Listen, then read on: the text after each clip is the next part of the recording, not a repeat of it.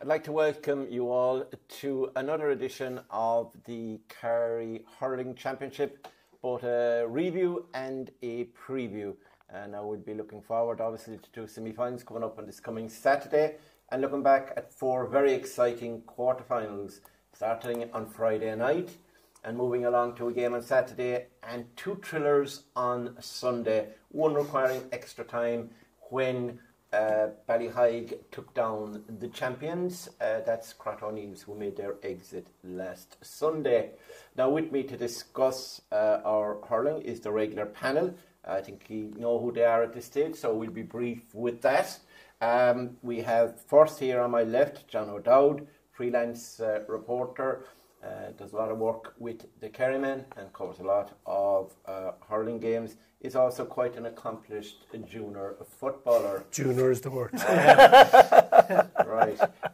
Then another junior is... I joined that right now as well. Three juniors. There's three juniors at this table. McCarthy, James, of course, with 8 senior county championship medals. A Kilmowley man, really to his very core. And of course, last Sunday, while he wasn't commentating, obviously, on the Kilmowley Causeway game, he followed every blow on the terrace and was seen at one stage instructing management what to do. And he was heard somewhere close to Ballymacalligat, they told me. They heard James shouting out instructions. James, you're very welcome. He still, by the way, hasn't got an intermediate medal. And the final member of our panel is the jovial Aidan Leahy. He's banking on an Abbeydorney county championship win because I'm not sure it was his father born when they won it last. I think he was. Just about, but he wasn't certainly. 1974, 50 years growing he is. Well, he's probably only 25. And he was looking forward as well to Abbeydorney on next Saturday evening. But he enjoyed the games the weekend. He is now, though, to his great disappointment, out of the Intermediate Championship. Gone.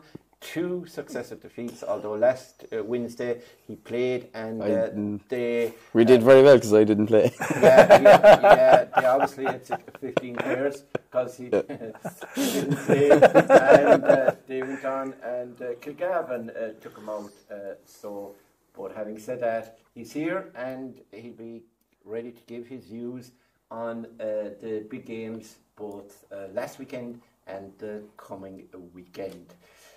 So that's the scene set, and of course we are very excited now because we're coming to the real jeopardy end of the championship. Last weekend's game really a notch up from the group games, because if you lost last week you were out, 4 teams exited, and now we'll go forward as well to 2 great semi-finals. Now we'll start with our look back, and we'll start with last Friday night, and the highlights of last Friday night between Abbeydorney and St. Brendan's. Take a look.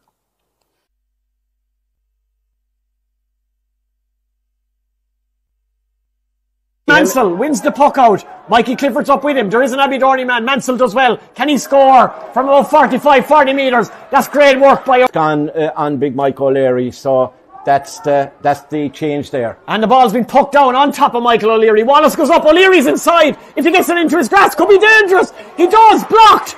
Good block there. Looked a certain goal maybe there for Michael. O'Sullivan back to Mikey Clifford. Mikey Clifford in towards David Egan. Great take by Egan. Lays it off to Michael O'Leary. This will be a lovely team score if O'Leary defence are all gone off already. Here's Gary O'Riordan. O'Riordan back to Nathan O'Driscoll. O'Driscoll will shoot. O'Driscoll's usually very accurate, and he does it under pressure. Gets it this time in his grasp away from Gary O'Riordan. Mansell lays it off. Good pass. Is it towards Callum O'Sullivan. Across now to Jack Sheehan. Jack Sheehan will score. Oh, great save, Darren Delaney. Jack Sheehan could. It's over Michael O'Leary. Oisin Mansell will get there this time. He's ahead of Gary O'Riordan. Oisin lays it off. Chance of a score. Is it Jack Sheehan? This should be a score. Was it Niall O'Mahony? There by Ronan Donovan, the centre back for Abbeydorney. Inspirational. If they could get a score out of this, it would be fantastic. Lovely play. Started by Donovan. Oh, Mansell, good control. Can he beat Gary O'Riordan? He does beat Gary O'Riordan this time. This is one of the best battles of the game. Mansell v O'Riordan lays it back. Chance of a score for Daniel O'Leary. And again, it's Daniel O'Leary. Maybe there's too many eyes on Michael O'Leary and they're forgetting about the quality that brother Daniel possesses. 2 score, Abbeydorney 9 points, St Brendan's 8 points. Mort Murphy, that's been young Callum O'Sullivan. Callum O'Sullivan, little pocket rocket figure, good player. What's he going to do? He's going to try, one is he from 65. He lobs it in towards Michael O'Leary. O'Leary breaks it. Can Mansell get there? No, he can't. Darren Leahy. It's a O'Leary. Mansell gets it. Bit of a mid-seat. Ball's gone into the back of the net. Oisin Mansell. Terrible mix-up in the Ardfert full back line. Darren Delaney came out. A defender was in the way. It popped up. Oisin Mansell was awake. Oisin Mansell got it. He didn't even make full proper contact with it. He almost sliced it. He mishit it. He won't care. I'll tell you the minimum amount of added time that will be added on. Chris Lawler gets his first puck out and it's won by Ardfert. Lovely pop pass by Iernan Ferris towards Lee Moog O'Connor. Lee Moog's going to go on the straight burst. He has the pace. Oh, lovely pass to O'Halloran. Shoots. Goal! Seamus O'Halloran. Back in the net. Ardfert. And it all came from the youngster Chris Lawler's puck out. Great one. Pop pass by Liam O'Connor. Seamus O'Halloran just evaded the clutches of Conor Bohan. Kieran to Michael O'Leary at half forward. O'Leary goes up with the paw. Great take. Lays it off to the brother Daniel. Is this his 4th point? This will be special. From Daniel O'Leary. One brother to the other. Michael O'Leary went up with the big left hand. Laid it off. Lovely pass with the right. Daniel O'Leary, his 4th point from play. Can you imagine being in there? Tremendous vision to set up the goal from Seamus O'Halloran. He finds Shawnee Brosnan. Lee Moog. Brosnan, brilliant pass. Lee Moog. O'Halloran's inside. Lee Moog doesn't need him. Is it wide? Or was it a brilliant... He's surrounded by John Egan. He takes on John Egan. Michael Leary's at a difficult angle. Tries to lay it across to Oisin Mansell. Good defending again by Gary O'Riordan. It breaks. Chance. Block. Jack Sheehan gets it again. Rebound. Sheehan turns. Oh, it's just gone wide. And far.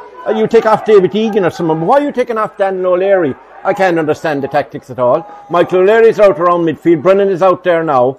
Darren Deneen, long range. This will be a booming score. Darren Deneen from it. Bohan goes trusty long to Michael O'Leary. Can Michael O'Leary get there? He has it. He does. Lays it back. They really need a score. Is that young Callum O'Sullivan this time? I don't think that's going to be a score either. Mansell's in there though.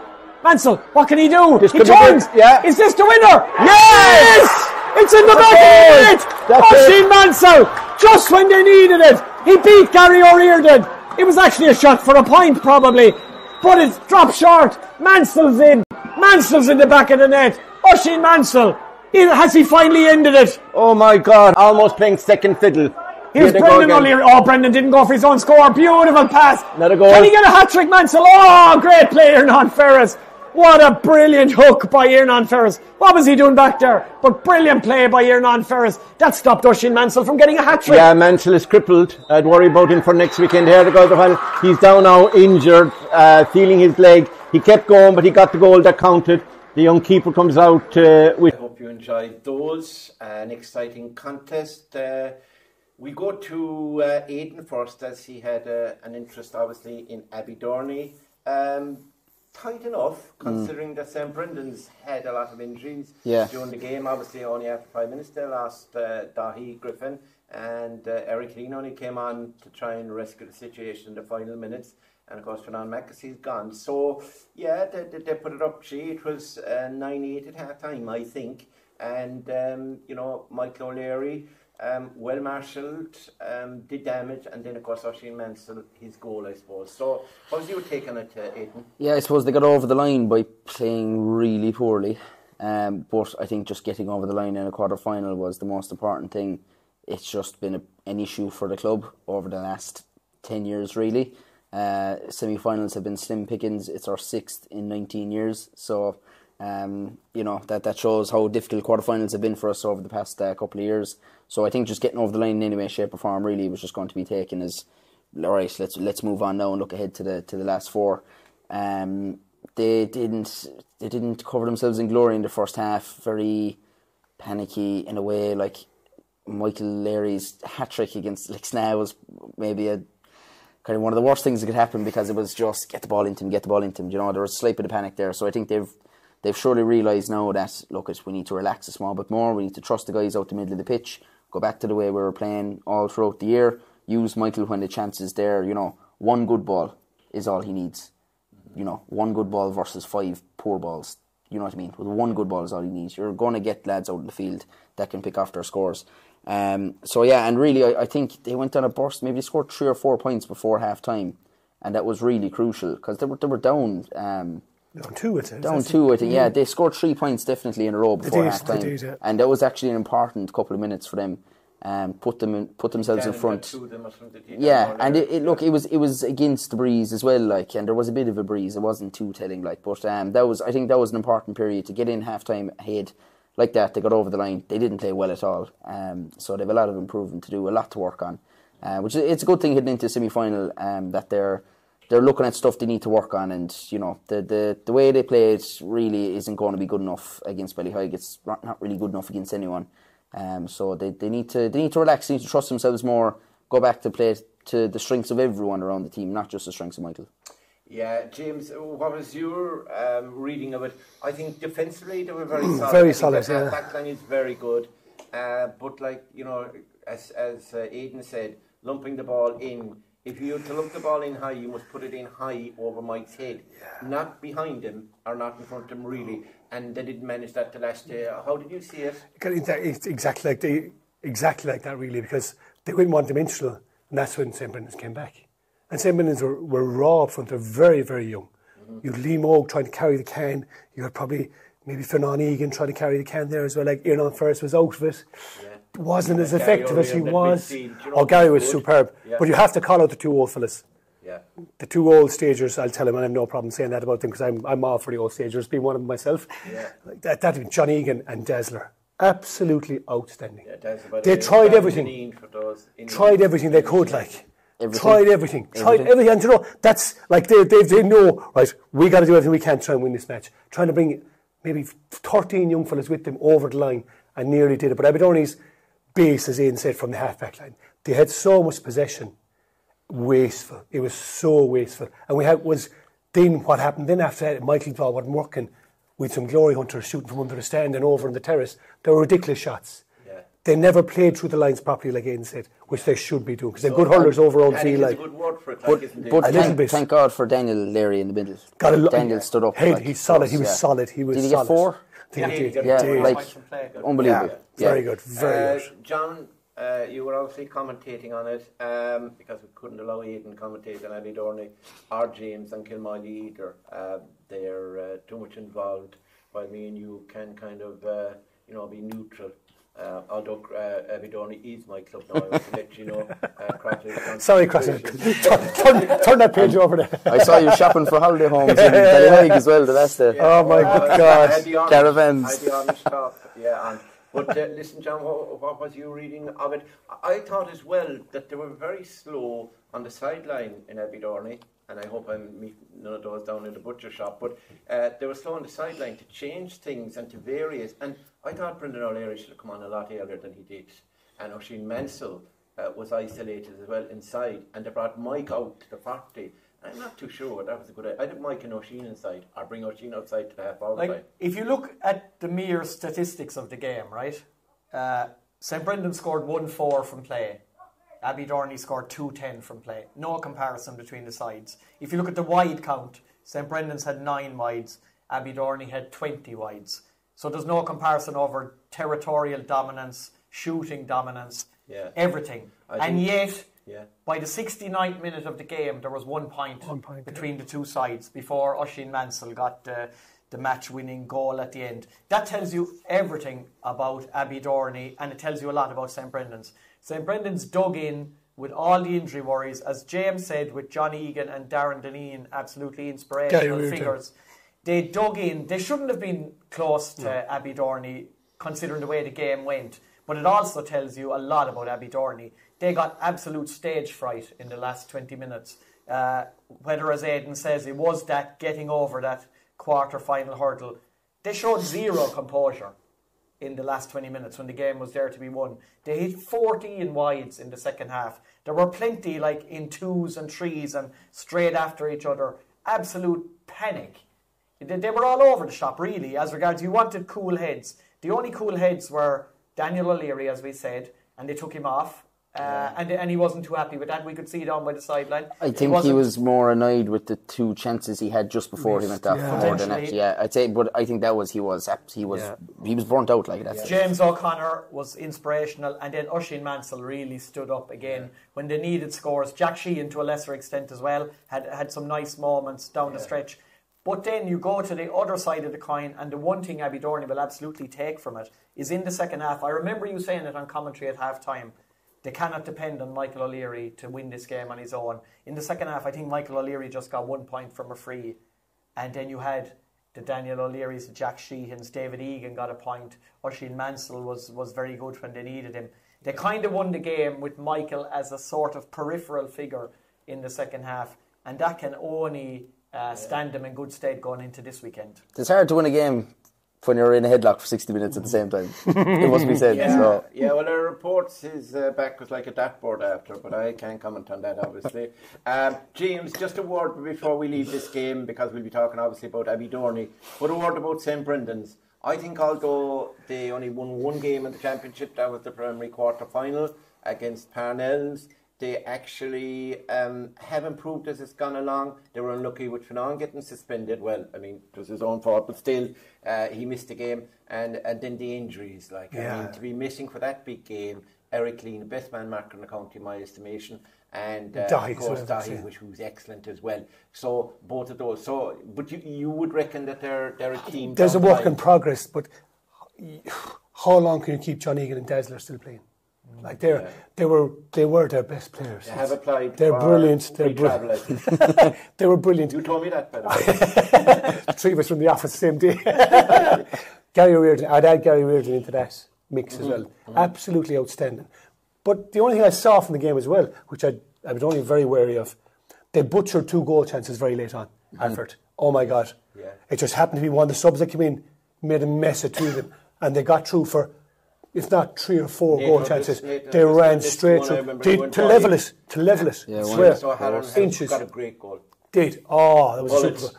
But they could have got one that you scored against your own team in 2017. They could have got 3 or 4 more goals. Yeah. They did cut through that defence. And Nathan O'Driscoll should have passed to Shamie O'Halloran when he went for a goal chance. He was out very far, beyond the 21. Yeah, definitely. There was chances there, and as I say, it turned on Darren Delaney getting injured. Because at that time, the goal came out of that. The goal came straight out of that, and next thing, bang. And only were 3 to 4 points. That was a bit of a lead they needed. It was a Shawnee Brosnan made the run, like he should have been. He just gave a lovely flick inside to the ground. That's all you can do in that situation. He was in. So you are promoting cynical play by your players. Well, if you're on the sideline and you're a manager, that's what you're roaring like. Take him down outside the 45. I wouldn't agree with that at all. And now we want to obviously wish Darren Delaney a speedy recovery. He has got, I think it's a broken rib. I think so. Broken is better than fractured, actually, come to straight, but it's obviously sore. So we wish him well. He's a great guy, lovely fella, and a good keeper. Play with Kerry as well. And now so hopefully he'll be around for another few years with St. Brendan's, and I think they're a team. They're over the next 4 or 5 years. I think they'll be in a county final. Whether they'll win it or not is another matter. So that's the first game on Friday night, and then on Saturday, despite Kerry being in Croke Park, we had a game, and on Saturday it was Ballyduff, many people's favourites to take the title, to win it this year, and they have much in their way now, by the way. But yeah, Ballyduff. James is humming and hawing here on the left. But yeah, Ballyduff playing, and they managed to get past Lixnaw. But again, it was a bit of a struggle towards the end of that game. Highlights of that now coming up.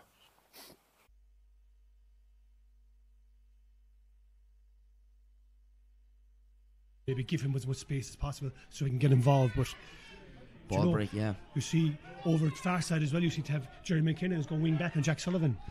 Ball is recycled out here to Daniel Carroll. Carroll with a strike from distance. He's got a few points already, and he's going to add to his championship tally. The first score of the game comes from wing. Gives it to Neil Mangan. Mangan is going to look inside now. Who's in there? But Podge Boyle. Podge Boyle is going to let this run on. It's Dara Shanahan now, who is shadowing him. Podge is going to try and get inside him. Podge has got inside him. Podge Boyle is stuck it in the back of the net for Ballyduff. He's on straight away. Instant impact. 1-1 by the captain, Podge Boyle. And a bit long. Luke Rochford is going to be underneath this one. He'll rise for it. It breaks all the way through now, and Evan Boyle is straight through on goal here. Evan Boyle has his uncle in the middle. Evan Boyle goes himself and sticks it in the back of the net. What a start for Ballyduff. This is getting out of hand already. 4 minutes. But Ballyduff is quick. They're just gone down the field straight away again. Absolutely. Here is Dara Slattery moving forward on the run here. Slattery is going to pop this over the bar. Great score from the wing back. Very good. He's going to go back towards Jeremy McKenna. McKenna is going to load it up here and go from distance. Doesn't have the accuracy. Conor O'Keefe and Pod Costello looking for the foul inside there. O'Keefe making a nuisance. O'Keefe fell off the ground and sent it to the back of the net. It was coming. There was 3 or 4 balls were in there. It was coming. He was causing trouble. Conor O'Keefe. Lixnaw have turned this game right around here now. Jeremy McKenna, will he go for another long ball inside here? He gives it to Dara Conway. Conway is going to have a look at the post here. Dara Conway is going to send this and raise the white flag. They really are bombing. He's up towards Jack Brosnan. He's well able to hit them from distance, from the far 65, but he doesn't have the... Does he have the accuracy? He does have the accuracy. What a score by Jack Brosnan. The crowd are loving it here now. Lixnaw crowd underneath us. Lixnaw are in the lead for the first time in this match. After being 2, it's going to be Ballyduff who come away with it. Daniel Carroll in the middle now is going to spray it across the pitch here. Luke Rochford is out in front of his man here. Has it in the hand. Well taken by Rochford. Gets past O'Connor, or O'Sullivan should I say. Luke Rochford is going to fire this over the bar. An important score. His first point of the match. Levels it up. Yeah, levels us up here, heading towards, 4 minutes went up on the board. We already have nearly ticked towards He's calling the ball, I'd say. He's looking for the ball. He's going to call for the ball here. Does the referee? Great half. Well, way of Dylan Moriarty. Moriarty pops it back to Kyle O'Connor, and O'Connor goes up the field here now. Jack Sullivan has it in the hand. He'll have a look at the post here. Sullivan strikes off his left. Score. Jack Sullivan has the accuracy, has the distance. Working it long inside. Darren Podge again on Podge Boyle. This has been a great battle. Boyle has it this time. Boyle is going to have a look at the post here from a very tough angle. Podge Boyle sends it over the bar. Great score. 1-3 for him. You can see every little turn. Yeah, he's definitely, I'd say, maybe midfield. He's gone midfield, he's gone midfield. As Luke Rochford has this on the far side, and he's past his man. Luke Rochford is going to take his score here. Luke Rochford sends it over the bar. He wasn't sure where he was. Looking for Owen Stack again from the puck out. And it's gone past him here. Owen Stack gambled on the break here. Owen Stack is going to send this over the bar. That is a fantastic score. They're kind of Lixnaw avoiding him with the pucks, really. They're avoiding him. They're staying away from him. He's going to go long inside. Podge Boyle has it in the hand here. Podge looking for a second goal. He's not going to get a touch there. He was on the ground. Went for... it's ended up in the back of the net. Well done. A pull along the ground. It's looking like... Is it? It's Dylan Moriarty who's got it to get themselves back into this game for a second time. Jar Stackpool does very well there. Crotta with the ball. Struggled on the ground here. It's Evan Boyle. Boyle knocks it out to Dylan Moriarty, the goal scorer. Dylan Moriarty has popped it over the bar. 5 points now. Didn't get the strike he wanted. There is Lixnaw men there. It's Ricky Rising, the new man in. Jamie Galvin has it. Galvin's going to pop it out to Shane Conway. Conway is going to have a look from distance here on the 65-yard line. Shane Conway has sent this over the bar. A huge score for him. He's gotten away with it. JP O'Carroll recycles it back here. Daniel Carroll is going to pop it into the middle. Luke Rochford in the middle is free. Gives it to Jack Sullivan. This will be huge for Jack Sullivan if he can get a score here. Sullivan has sent it over the bar. He raises the white flag. Code is going to go along there looking for Mikey Boyle. It's Mikey versus Jar Stackpool. Stackpool knocks it down. It's Luke Rochford on the break. Rochford is going to plough along for down this far side here. He's got past the challenge. Stackpool still going with him. Pops it inside here. Jack Enright. Enright inside. This could be curtains. And it's a fantastic save by Martin Stackpool. Dylan Moriarty was looking for a second goal. Tara McKelligan dives down. Gets the ball, says the referee. Great defending. Top of Derek Conway. Conway has to come. Well done. Rolls over Jack Sullivan's head. Derek McKelligan went down, but here is Jack Sullivan roaring back into it again. Sullivan is going to pop it here to Jason Bowler. Bowler has it. Bowler has a look at the post. He doesn't. Pops it inside. Mikey Boyle has it. Boyle out in front of Jar Stackpool. Boyle over the shoulder. Mikey Boyle has sent it over the bar. What a score by Mikey Boyle. That could be the decider. A huge score. Even as banged up as he is now, running out of the fence here now. Loads of space for Luke Rochford. Rochford can put this on ice for Ballyduff if he gets it into the hand here. Rochford, will he go for goal here? Rochford will go for goal. Oh, it's a poor shot in Stackpool. You're never going to beat him with a shot like that. It's a free out, says the referee. They'll have to get this going quickly. He'll rue that surely, but he won't, because that is the full-time whistle. And Ballyduff have joined Abbeydorney as the second team in the last 4 of the Garvey's Super Value Kerry Senior Hurling County Championship. They've done it on a scoring of 3-15 to 1-16, and we're going to go to a quick ad break.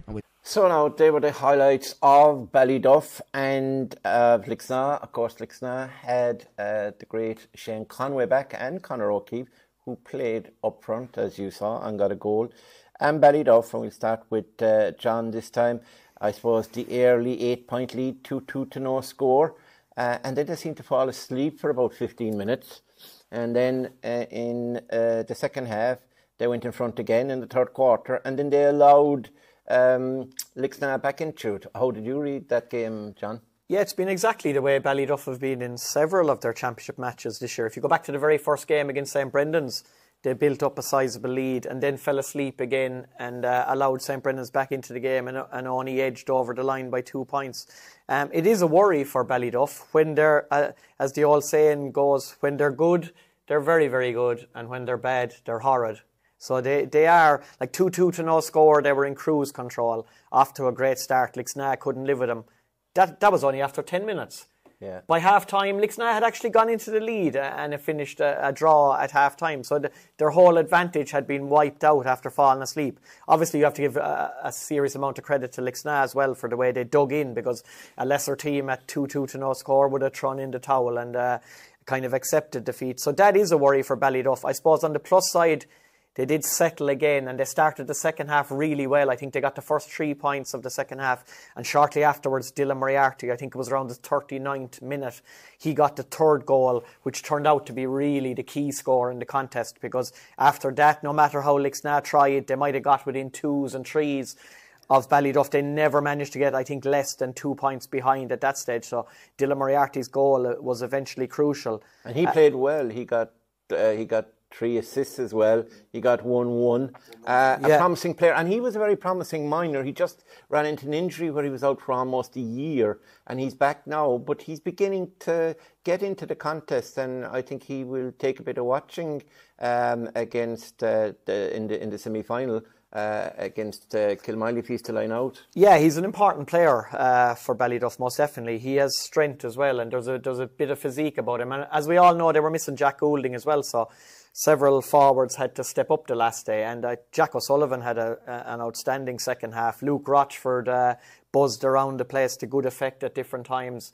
And then you had Daniel O'Carroll was fantastic at wing back. But I suppose really the whole star of that performance was Podge Boyle on his return from injury. Like, he looked extremely sharp, you know. His goal early in the first half was fantastic, like just burnt his man. I think it was Dara Shanahan, buried it in the top corner, finished with 1-4 from play, another 3 points from frees. Then you had Mikey coming on to get a point near the end, and we don't know, maybe that'll have to be the role for Mikey as well this weekend. That's just a little cameo because of his injury and stuff like that. But yeah. Podge was massive. So, like, Ballyduff, like we say, when they strike form, they're arguably the best team in the championship, but they have these periods where they fall asleep. I don't think they know the reasons for that.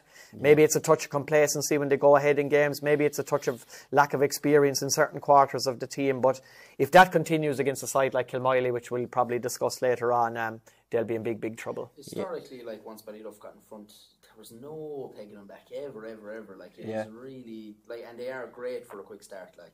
Yeah. Like, I remember 2016 was they put 4 goals past Causeway in the space of 5 or 6 minutes in a quarter final, you know. I know. Once they get going, like, they're usually very hard to peg back. So it's no. I just thought maybe was it the Lixnaw thing again.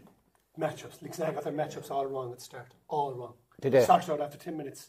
They had I think they started with George Stackpool and Podge. They were all over the shop. Yeah. They eventually had to bring Ricky back as well. They put Dara Shanahan on Podge. Yeah. Dara, I thought, played a very good game as well. Podge was so good. It was like, you know, it was very hard maybe on poor old Dara that Podge got in the match, because Dara did well at times as well. Think, look at it, you say, Christ, you think like what he got when scores, say, geez, he destroyed his men. He didn't.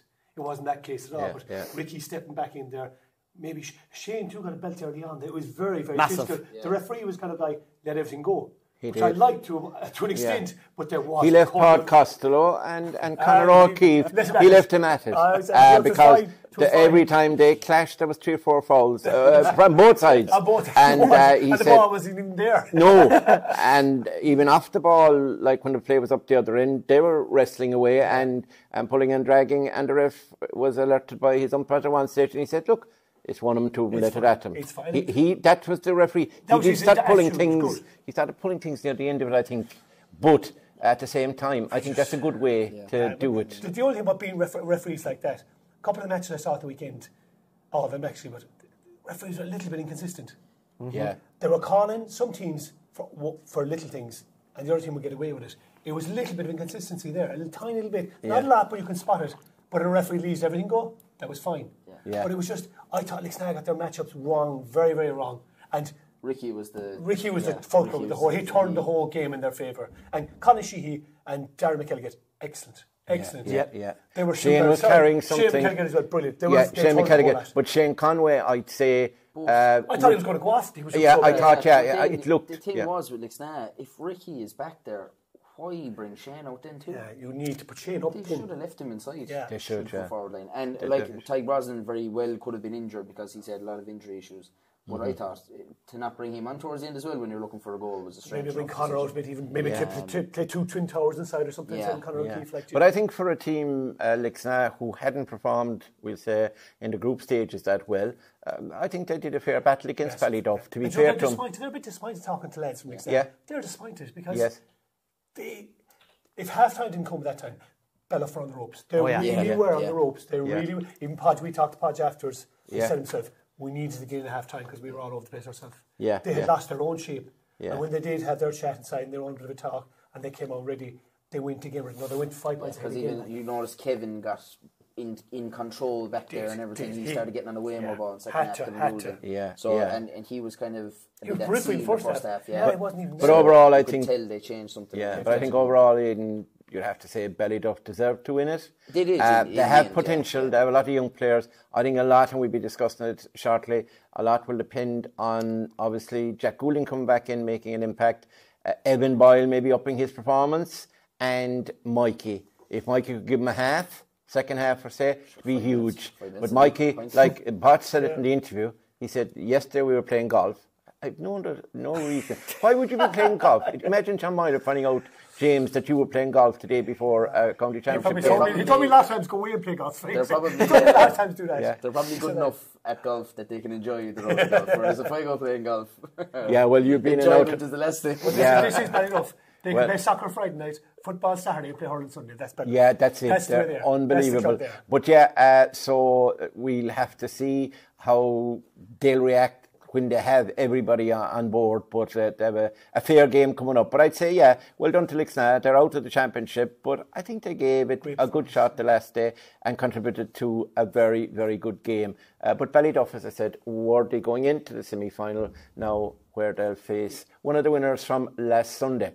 So that's that game. Just on Lixnaw, is there disappointment a lot because maybe it was the last time they'll have Barry Hennessy in the stadium with them?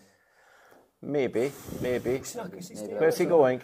Well, he could be going. He might for a lot of big jobs. I don't know. Kerry job is Mort knows, but he's not telling us. I'm not. Well, there's so many former Meath managers mentioned. Now I'm hearing the name of Treat Griffin being mentioned and Shane Brick, whom you played with. Well, he carried you on his shoulder, to be fair to the lad. One of the best ever to play for the county. So there's so many rumours and...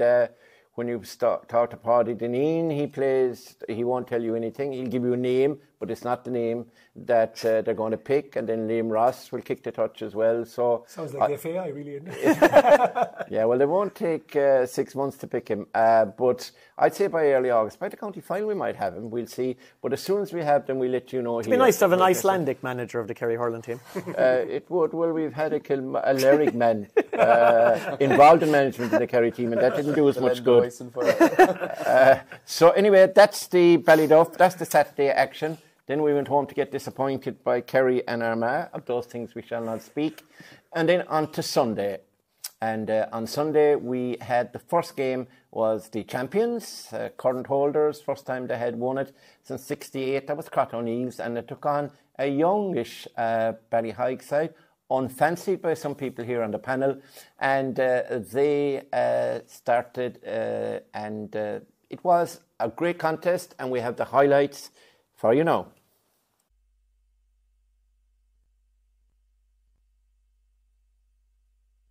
It's David O'Sullivan now on the run. O'Sullivan is going to look up inside, sends a crossfield ball. Colin Walsh is inside there. It's into the hand of Eric. Eric has it, he scoops it out. Brian O'Riordan. O'Riordan is going to have a go from distance here. Brian O'Riordan looking for them. He's going to send a dangerous ball. It's into the hand of Jordan Conway. Conway is going to look for a goal. He's going to cut back around and puts it over the bar. Excellent score for Ballyheigue, who's Brian Reardon, gives it now to Jordan Goggin. Goggin moves it on and it's Michael Lean. Michael Lean has a look at the post. Michael Lean going for a point, and Michael Lean has to Jordan Goggin. Goggin looks inside. He's going to send a low ball in. It's 1-on-1 inside there. Into the hand, it's Philip Lucid. Lucid is going to turn and strike, and Philip Lucid has sent it over the bar. If you're Jarrod O'Donoghue dropped it at the first attempt, and off he goes now. Ball on the hurley, sends it into the middle here now. It's Gavin Parker. Parker has a look and strikes. Gavin Parker has levelled us up. Just about finds Gavin Parker, who just opened his account. Tomas O'Connor now making a run from centre back. He's going to have a look at the post here, and Tomas O'Connor has sent it over the bar. He started very well. He got on 3 balls. A chance to turn the ball over on the far side. It's Declan Donoghue. Donoghue goes to ground and Phelan wins it back now. Good battle on the far side. Here is David Sullivan now. Now has he the chance to get his score that he was looking for. David O'Sullivan has put it over the bar. That's a fantastic score. And you know what? Killian Trent. Trent is going to look long inside there. It's going to break in, and there's trouble now because Jordan Conway has it. He has the advantage. Conway is going to find Shane Nolan. Shane Nolan looking for goal here, and he's found it. He's buried it in the back of the net.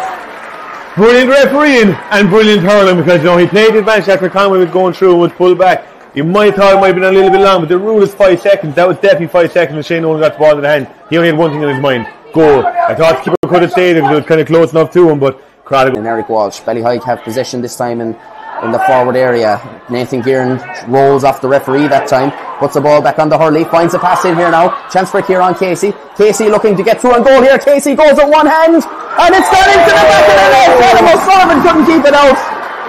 A huge goal for Ballyheigue, and it's back to a 2-point game again. I can't believe it was nearly the fact that it was weaker, it was harder for O'Sullivan to save. He was moving before the ball was struck, and it literally just bounced just in front of him. He tried to flick. Ballyheigue still have the ball. Colin Sheehy just bounces off Tomas O'Connor, sends the ball in here now to Philip Lucid. Lucid in behind Beans Ware now. Lucid looking for a score. Can he bring it back to a 1-point game? He has done. Slipped and Donoghue got into it. Rory Mahoney, lovely ball inside here looking for Jordan Conway. Conway has it in the hand and gets past the challenge of Shamey Foran. Jordan Conway sends it over. Puck of the game maybe. Will the referee allow one play afterwards? Philip Lucid is going to strike this. Can he put Ballyheigue in the lead? Yes, he can. He raises the white flag. It's 111 to 110, the Higers lead. And they're delighted, like we said, the crowd in the stands, they're delighted with that score. Like the referee's calling for it. They're going to half time here. They're going to be absolutely buzzing. Absolutely. What a fantastic 30 minutes of hurling, and Ballyheigue are the men who go in the happiest. They have a 1-point lead. We've seen 2 goals, one from Shane Nolan, one for the centre-back Kieran Casey. Listen to the roll. It's a savage puck out by Cormac Slattery here, and Phelan Sullivan's going to run onto it under pressure from Tyg McKenna. He evades him though. He's off on the run here is Phelan Sullivan. Back on the hurley. Chance for a goal for Phelan Sullivan. Oh, it's nearly on the rebound. It's out for. And Crotta are going to turn this over, and it's Jack McKenna. McKenna is going to turn back around here. Gives it to Shawnee McElligott. McElligott gives the pass now to the centre forward, who's Gavin Parker. He's 1 point already. Gavin Parker has got a second for the score to bring us back to level. O'Connor hops it off the ground and stays going now. He's going to look for the pass in the middle, and it's Rory Mahoney. Mahoney has a look at the post. Rory Mahoney has levelled the sides up 1-14 apiece. Wins the advantage and is going to... No, the referee keeps the play going here now. Phelan Sullivan just about got on the end of it. Phelan Sullivan. This one is dropping out of the bar. Phelan O'Sullivan doesn't get to the ball first time. Bill Keane is going to come across here, but he's going to be under pressure. Lucid, has he forced the turnover there? Tyg McKenna going back there as well. McKenna eventually, has he got under control?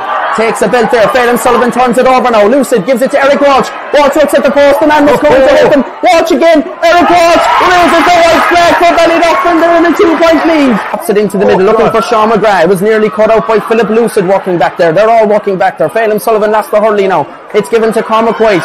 A goal would be crucial. A goal would win it for Crotta, you feel. They're going to win the free in Aidan Behan. Oh, I thought that was stopped out. No, it's actually brilliant from Crotta, working up from their own full back line as Bill King got the whole way up.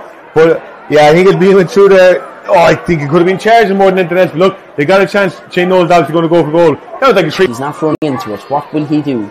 Cormac Slattery and Co. ready on the line. Shane Nolan has a look here now.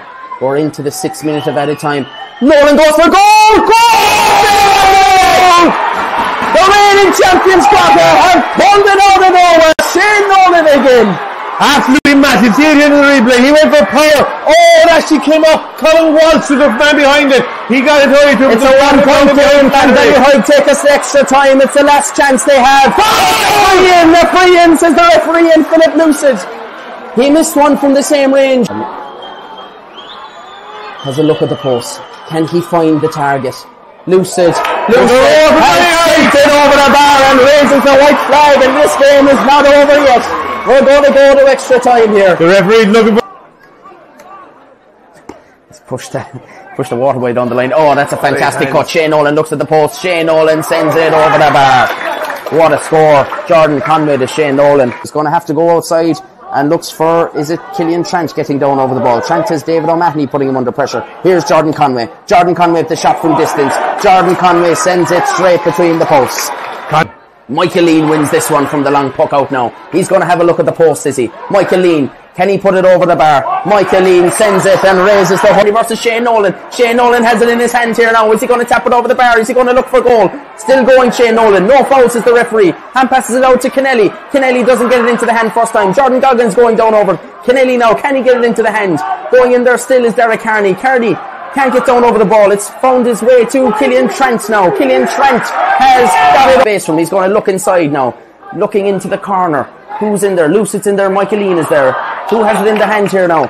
And a shot for, I think it's Tomas Gaynor. Tomas Gaynor before, and Crotta turn it over now. Now the game is really rolling here now in extra time. Rory Mahoney from distance. Rory Mahoney has found the target and sends it. Tomas Gaynor breaks it down for himself. Has it, can't get it into the hand. Down goes a Ballyheigue man. He has it though. It's Michael Lean. Michael Lean still has it now. A chance to look at the post for Michael Lean. Michael Lean has raised the white flag for Ballyduff. He used every step he had there now. Phelim Sullivan under pressure from McKenna again now. Oh, great ball. Kieran Casey. Casey got a goal in the first half. Will he take his point here? Kieran Casey. One draw. The super never on there from Casey. Oh, he got down. He's actually doing the hamstring. I hope it's just cramped. Casey's gone down. down. The goal was never on. The deflected shot popped up into the hand of substitute Darren Nolan, who buried into the back of net pass. Oh, sorry. Padraig Kenny. Substitute Padraig Kenny buried into the back of net pass Sullivan. Go the way of Michael Lean, and Michael Lean has it in the hand. He's got past Jack McKenna. Michael Lean, Beans is coming across him. Can Michael Lean put Ballyheigue 2 points to the goal? He can do it. It's not Jamie Foran, it's Colin Walsh. Colin Walsh is going to knock it up the line here now. Here's Phelim Sullivan. Phelim can run all day. Phelim Sullivan has Eric Walsh inside. Can't catch it again now. Has to hit it off the stick. He's going to stay running. He's going to flick it inside to Padraig Kenny. Kenny, he's got one goal already. Passes it across the square. What a chance! Philip Lucid! And he gets the back of the net! Philip Lucid! Hands in the air! The stand at the far side. The Ballyheigue flag is waving. It's 3:23 to 2:22. The reigning champions have to overturn a 4-point deficit. And the next thing on the sideline, Brendan Sullivan waiting for the whistle. Ballyheigue looking to get back to a semi-final in the county championship. They've craved this for so long. This one goes in there. Can they defend it? Surely this will be it. It's the number 7, David O'Sullivan. He's gone down. That's it. It's Ballyheigue. Well, if you recovered from the excitement of that and the late drama as well, and that late equaliser in normal time by Philip Lucid, it was a long way, lads. And then in normal time, in extra time, Michael Lean cutting loose. His father, our newly elected councillor, was jumping up and down in the terraces. He was carrying 4 or 5 women with him up in the air every time he jumped. And it was incredible to watch from our vantage point. But at the end of the day, it looked like Crotta had stolen it and were still in the championship when Shane Nolan had that ball sort of deflected into the net from the free. But then Derek Carney getting fouled, and Philip No, that was it. He was, Philip Lewis got the equaliser. And then in extra time, really, the lads got very, very tired. Crotta, they got really, really tired. And you'd have to say the fitness, lads, and the power of, that half-back line, and Dara Kearney, and Colin Walsh, etc., Michael Lean. Ballyheigue seemed to want it more, James, didn't they? Oh, Hunger's a great sauce. Oh my God, you have to see it. Like, even looking at all the Ballyheigue backs in the first half, like I was just saying earlier, we were talking about first 10 shots, it was 5-5, that's about, I'd say 7 minutes, straight over the bar. The quality, the actual quality, that's what I really liked about the game. The quality of the hurling was superb. Yeah. Absolutely superb. This wasn't dogged crap. It was brilliant hurling. It was absolutely superb. And Crotta, Ballyheigue matched Crotta all day long. All day long. Easy mistake to make, by the way. But they matched them all day long. I thought Crotta, a little bit flat. I just looked at them, they looked a bit leggy. We said it about this group of death early on. Yeah. It looks like it was a group of death because there's only one team left out of it now. Yeah. So, like, maybe, I don't know, is that taken out? Yeah, well, of course. They look leggy. If you look at them, like, Shane Nolan has been carrying injury. We know that. He has been... He was sick as well, I think, along the way. So it hasn't been a clean championship, let's call it like that, for him. Obviously, Sean McGrath didn't come on till the second half. Huge loss. He was a huge loss to him because he'd been pivotal. I mean, Rory Manny did his best. Barry Manny's away. Bill King came back. How many days? What kind of training he had? He came back from America. That's tough. Killian Trent looked under the weather as well by his standards. So, there was probably reasons why they were flat, but at the same time, when you're champions and when you're trying to, back to back is hard to do, I know, but still, maybe more you'd expect more from them, let's put it like that. Maybe, looking at this, you'd probably give them a break like that because they met a different animal in Ballyheigue. Yeah. It wasn't the animal I thought was going to come out. I wasn't sure what they had, but they really showed up in spades on Saturday. Yeah. And like we sit in the terrace, beautiful afternoon for the match. You could feel it as the game was going on. The Ballyheigue crowd nearly took them home. And a wave of emotion on the far side. They were nuts in the stand. Yeah. They were mad in the stand. They had a huge crowd. They bring colour. It was a brilliant match. Yeah, they bring colour. And the other thing is, Brendan O'Sullivan, and Boxer, they've done they've done a great job with it. Brendan's a very good trainer, and he had, I'd say, at least 5 or 6 of them. Shemi Foran was in with Kerry. Dara Kearney was in with Kerry. That's 2. Mossy Gaynor was there. And Tommy Gaynor was there. Obviously, Michael Lean was there. Eric Walsh was with 20s. Eric was with 20s. Philip Lewis stepped away this year, but he had the training from last year. And, of course, Colin Walsh was in there once he got clear of his injury. It's helped him, Martin. Yeah, it's definitely helped him. Now, I won't ask you to comment on Crotta, Aidan, because of your love for them, but I'll ask you to comment on Ballyheigue. Did you see this coming from Ballyheigue? No, to be fair, I don't think anyone really did, maybe other than themselves. Careful now, Abbeydorney playing them next. No, to be fair, I don't think anyone bar themselves saw coming. We were all hoping they were going to give a really good go of it. Did we even maybe spend long enough looking at it and looking at them? Because of the games they had was against, a kind of poor Kilmowley team and Crokes, who didn't really show up on the night at all. So we didn't probably look hard enough at them. Maybe if we had, we might have seen it. Yeah. But, and like that when you... I did, maybe you didn't. Did you? I did, yeah. Oh, yeah. I remember you said that last week. Can we get that bit of tape out there somewhere? Roll it there. I remember Brendan O'Sullivan when he played with Kerryhead Rovers. Brendan was an excellent soccer player. He was. He scored a hat-trick in a game one day, would you believe, and I gave it to Nicholas Roach instead. He has never forgiven me since, and he keeps arguing with me when I meet him, Brendan, and giving out to me. But we're good friends, but at the same time, but I don't rate him as a hurler, but I rate his son Phelim as an excellent hurler.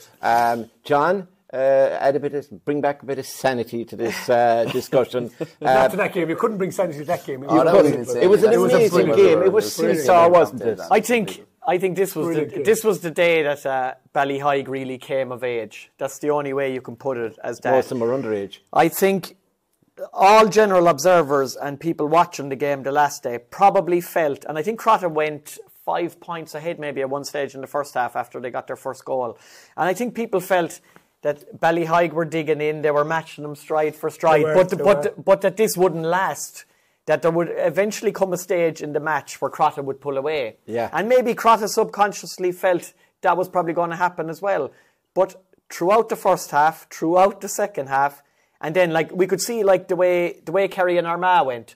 Who was the stronger team in extra time? It was undoubtedly Armagh. Yeah. Who was the stronger team in extra time in this match? It was undoubtedly Ballyheigue. And it's very interesting because Ballyheigue probably don't have the strength and depth that Crotta have. If you looked at Crotta, we're bringing on Shawnee McGilligan, they were bringing on Sean McGrath, they were bringing on Cormac White, Sean O'Donoghue, etc. They had the bench.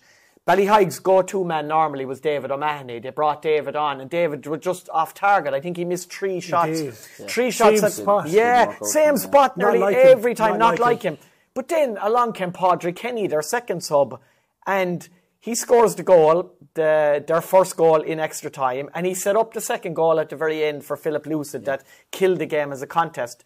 But I think extra time was the moment where Michael Leahy stood head and shoulders above everybody else on the pitch. He basically decided that he was going taking this by the scruff of the neck. He got 3 brilliant points from play. He was involved in everything. Crotta had no answer to him, like his power, his pace, his running ability, his finishing. Like Colm Walsh had done great work as a sweeper before that. I think one of the most unsung heroes was Tomás Gaynor. He was everywhere.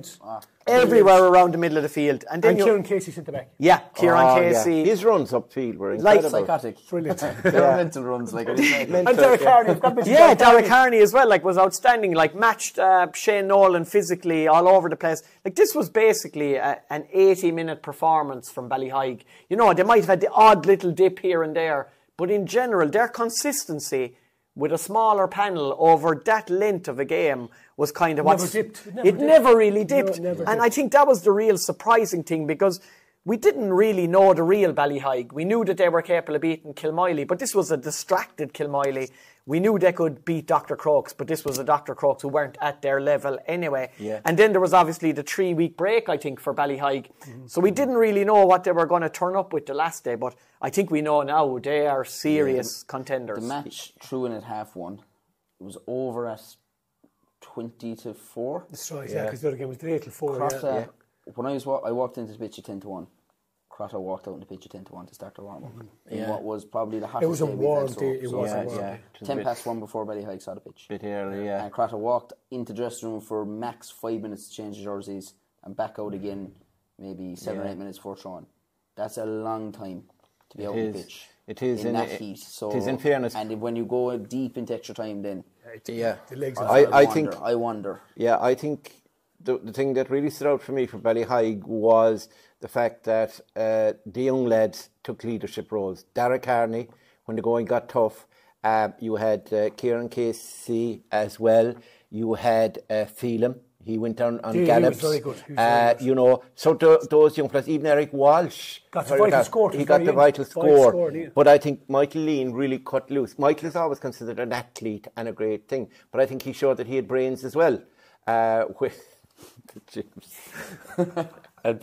pun intended, Mort. No pun intended. No pun intended. He showed he had brains as well. He definitely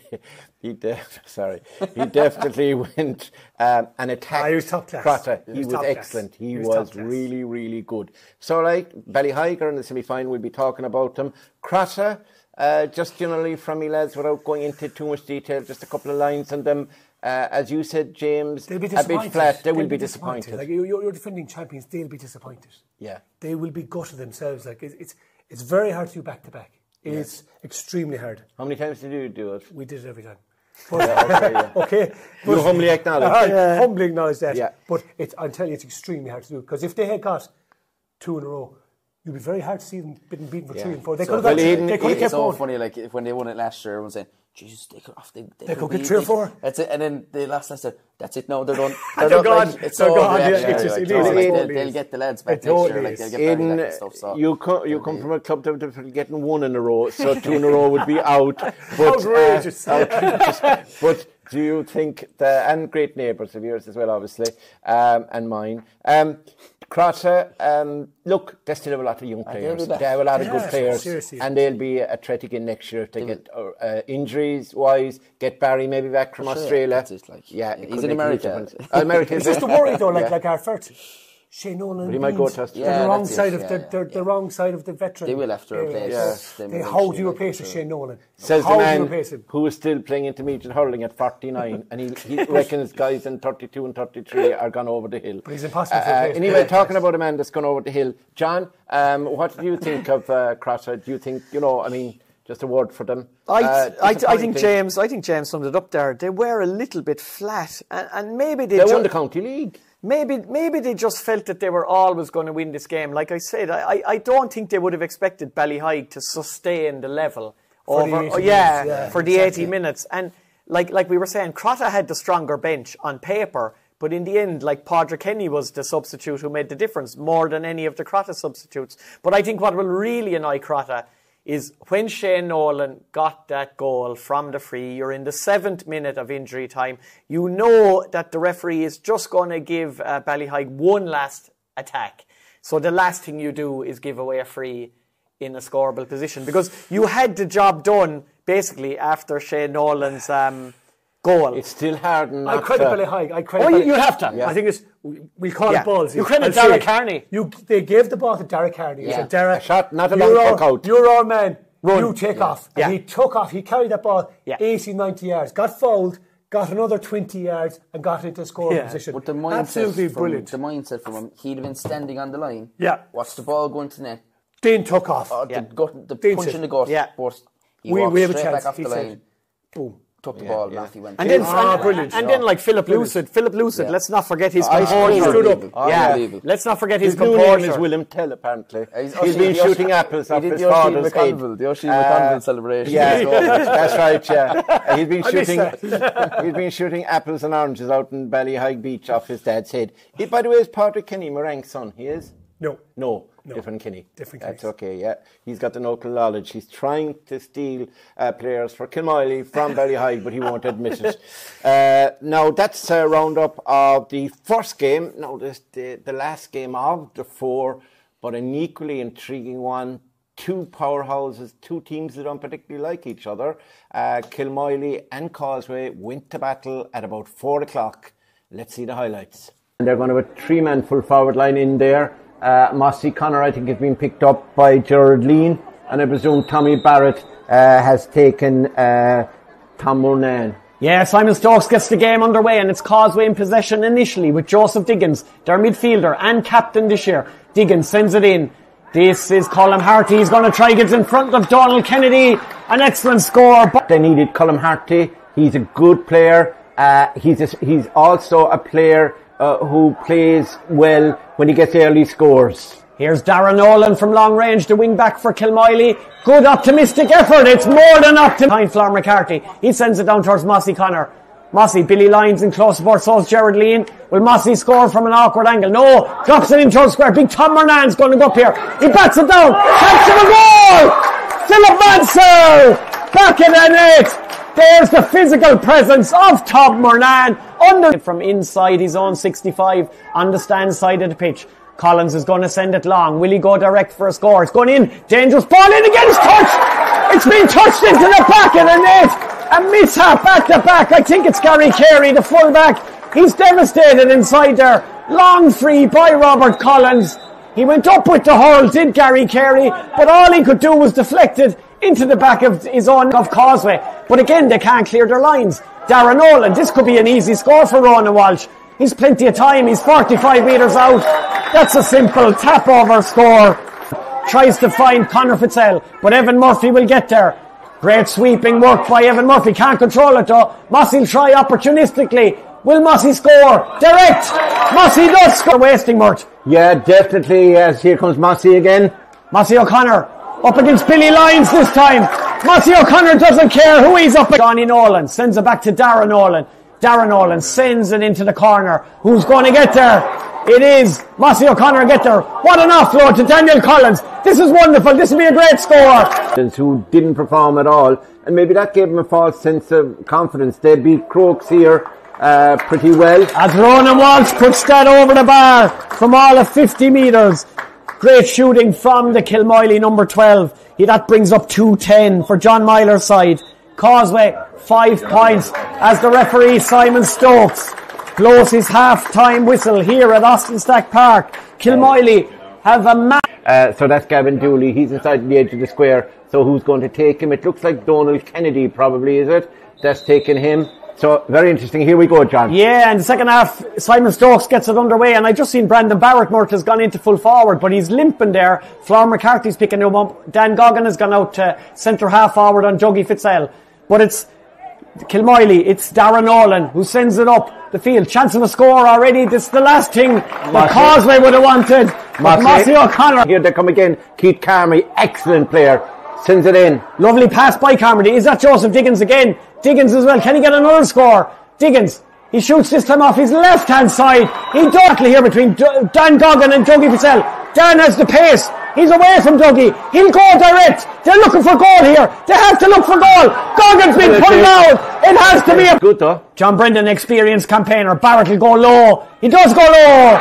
And he's in the back of the net. He virtually put the keeper the wrong way there. Fainted to go. Tommy Casey though, well blocked down. That's great work by Kilmowley, by Ronan Walsh.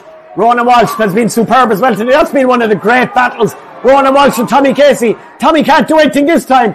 Interviews have taken place. Who's going to be the winner though? We thought it was guaranteed to be Kilmowley. We still think it might be Kilmowley, but we're not so sure now. Here's Daniel Collins. Can he get his 4th point from play? Collins, he's been so accurate this point margin. Kilmowley respond with a score. Evan Murphy goes up to beat Jordan Brick under the high ball. He's still surrounded though. Kilmowley not giving up this one. They're still battling. So is Evan Murphy. But it's Kilmowley who come out with it. Great play. Is that Daniel Collins? This will be one of the scores of the game. Just as opportunistic. Causeway to keep Carmody. Carmody sends it long now in towards the square to Dan Goggin, and Gavin Dooley are in under the high ball. Gavin breaks it to Dan. Dan turns. Great shot. Great point. Dan Goggin. Great score by Cody Fitzell's right in control here. Seems to be sweeping up in front of Dan Goggin and in front of Gavin Dooley. Can't clear his lines. Joe Diggins. They have to go for goal here. Goggins inside. Diggins to Goggin. Must go for goal. Goggin is inside. He does go for goal. He finds the goal. Wonderful goal. Dan Goggin. It's not over yet. Wonderful play inside by Joe Diggins. Joe Diggins, a great ball to Goggin, and Goggin with one hand, tennis style, batted it low into the net. But look, the work by Kerry. He's turned it back into it. Tommy Casey. Tommy Casey. He'll send it long. They need to get another score now. This is a chance. This is Joe Diggins. What a captain. What a player. Joe Diggins. Can they get it? I was saying Mossy was looking tired. He's got it back in his grasp. Oh, lovely by Mossy. Great pass. Kieran McCarthy. McCarthy's away from Feely. McCarthy. Straight down John Knight Dooley. It's gone into the net. John Knight Dooley's devastated. It's gone in.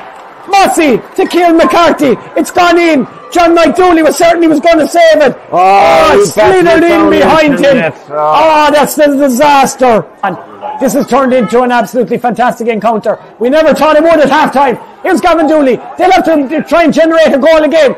Dan, what can Dan do? Dan has to take the point this time. Dan does take the point this time. I think it's gone. Evan Murphy sends it long. Is it gone? Can somebody pull a rabbit out of the hat? In high! A chance! A goal! No! It is! Isn't it? It's Gavin Dooley. It's in the back of the net. There was a rabbit in the hat. Gavin Dooley has pulled it out. It's not over yet. Oh my God. What's happening here? We're not going to have another. It's unbelievable. Right. Dooley's going to send it long in towards his son Gavin. What's going to happen here? Big high ball. Oh, what a kick. It's caught. Evan Murphy. What a catch. It's just gone wide. Oh my word. Evan Murphy. Causeway time. Colin Harty. He's going to send it into the square. Evan Murphy's in there. They're all in there. It breaks over the head of everybody. Over the head of Evan Murphy. It's gone out and wide. Sensational entertainment. There it goes. This is unbelievable. Yeah, Evan Murphy. Simon Stokes with the whistle in the mouth. He blows the final whistle. What a titanic confrontation. Kilmowley 3-16. Causeway 3. So yeah, Kilmowley just hanging on at the end. Evan Murphy almost getting his hurley to that last long ball was sent into him, and if that went into net, we would have a second game going to overtime. But I think Kilmowley overall, great start they had, but they were 9 points up, they were 11 points up, they were up again in the second half. and they allowed the Causeway come back into it, and that probably will be a small worry for them. James, I suppose deserved win, you'd have to say. You predicted that Kilmowley, which we thought were flat all along, that they would actually come good, and that, you know, once it came to knockout, they would come to, you know, they would really hit the straps, and they did. What was you reading the game? I have to give credit to Myler and the lads, the management team and the boys. Like the most ardent of Kilmowley fans were all a bit worried. Didn't know what we were to expect really with the lads that were patched up. Collins was just patched together. There was other lads for injuries, but when it came down to it, we kind of said it last week. You need a team to bring the best out of you, and Causeway and Kilmowley bring the best out of each other. Mm-hmm. So we started brilliantly, and of course you have Mossy back in. Like that really was the linchpin of all our attacking chase. Everything started there. We got 2 goals like Ballyduff the day before in a flash. Yeah. Really set us up, allowed us to play expansive hurling, as we call it. In one game, you saw the best and worst of Kilmowley. Yeah. Second half, we lost total control. And why was that, would you say? It was just, we allowed maybe too much space in front of ourselves. We stayed man for man for too long. Yeah. Instead of maybe... You didn't drop a sweeper back either, sure didn't. Very late on. Collins went back, Tom maybe stepped in, but that then concedes the ball to Causeway. And it kept raining down. So it's a no-win situation, catch-22. You've got to set someone back without obviously leaving too much space up front. And we did that. Do you know what? It was tense for us. It was a desperate finish. You're so nervous. Like, when you're a player, you can control what you're doing. When you're a supporter, you've no hope. We were just... on the sidelines or up in the terraces, we were Christ. Yeah. You were shouting in instructions. You were telling the management what to do. We were all just shouting because we know what happened 2 years ago. Yeah. When Causeway came at us and got us back in the last few minutes and beat us in extra time, and then went on to win the county final. Yeah. That was going through a lot of people's heads. Did that hurt you then? That hurt. It did hurt. Of course, it did. And Crotta last year hurt us as well. Yeah. So that was all in the mind. And these lads, these are a brilliant bunch. These are carried us to Crow Park. These guys, the same guys. Like, when you look at it, geez, Collins he always delivers. Paddy always delivers. Yeah. Mossy always delivers. Yeah. Tom, the role he played at full forward was so crucial. Absolutely. Yeah. We had Flora and Donald Kinney at the back, superb. Like, there's just Dougie again, massive game in centre back. We just when they need to perform, they will perform. Yeah. And I was worried that it wasn't there, and I should never have doubted him. You train with them, and of course I do. I do train with them. You feel it even more because you feel you're still part of the team. John and the management team of Fla, Sean Mansell, Morris. Yeah. Like, they've been looking at this all week, picking their team, getting their matchups, choosing who's marking who's picking up who. Yeah. Like, they really got it bang on. Yeah. But with the second half, we lost a bit of control. Yeah. Maybe it's because you're so far ahead, you're saying, Jesus. Yeah. And then again, maybe fitness too a little bit. Our lads are just kind of stuck together, like a lot of the Ballyduff lads. They're stuck together at the minute. And that's why I don't like the championship week to week. Yeah. We should have a 2-week break, not a semi-final. Absolutely. And then we should have a 2-week break to Daniel said that. Everything like this. Every team, we're looking for that. Like, I heard we're not getting it. Yeah. Brendan O'Sullivan said it on the radio today. I heard them as well. Yeah.